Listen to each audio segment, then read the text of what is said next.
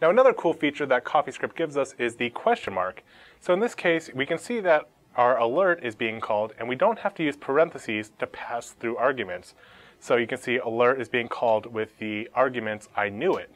Finally, there's a predicate which we've seen before, but it's using a question mark at the end of the variable. So what this expands out to is that it tests for both the type of Elvis being undefined and the type of Elvis being null, meaning that if it's either null or undefined, this entire line will not be executed. But if Elvis does have a value that's not undefined or null, the alert will be called. Another form of this is using the question marks equal operator, which will only set the value on the right-hand side of the operator if speed is either undefined or null. So this is a great way to assign to things if you don't want to overwrite an existing value. Now, one of the most powerful things that it gives us is list comprehensions, which are a feature in a lot of different scripting languages, but not native in JavaScript.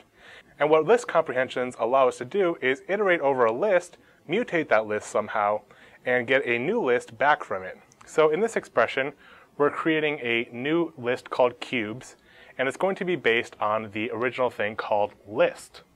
So we say math.cube of number for number in list. So what this expands out to is it iterates over every item in list, assigns it to a variable num, and then calls the expression math.cube, passing in num for each one.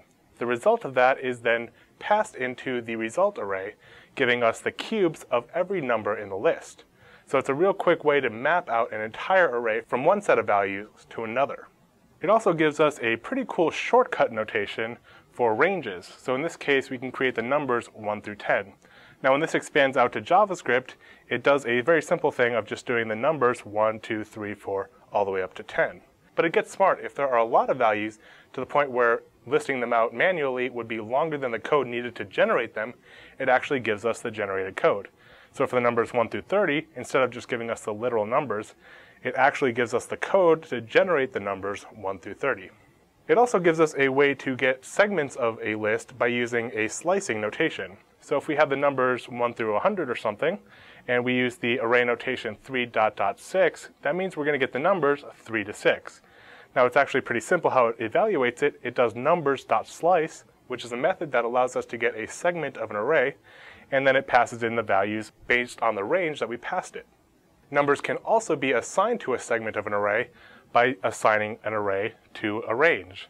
And this is a little bit more complicated on the JavaScript side because it needs to splice it, and it needs to figure out the array that it needs to pass to apply the splice. Now, if you've ever tried to use a splice method, you understand that it can be a little bit difficult to remember how to call it correctly. So this is a nice little notation that allows us to replace the values in array indices 3 through 6 with a set of values.